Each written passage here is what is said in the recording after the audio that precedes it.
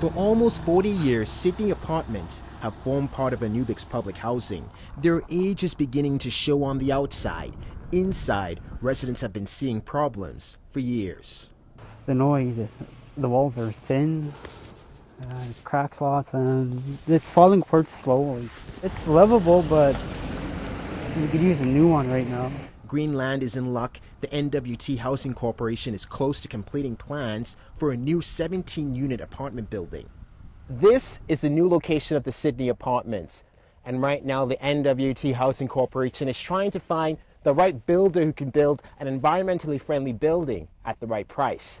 We're also going to have solar panels installed on the outside, and this building will have around each window, there's going to be a window shade that's constructed, which will minimize the amount of sunlight that filters into the windows, and on those window shades is where we'll have the solar panels. The walls will also be thicker and better insulated. Inside will be open concept, one-bedroom apartments for singles and couples. If this was a condo in Vancouver, you'd be paying $500,000 for it. I'd love to live there. It's a lot better than living here.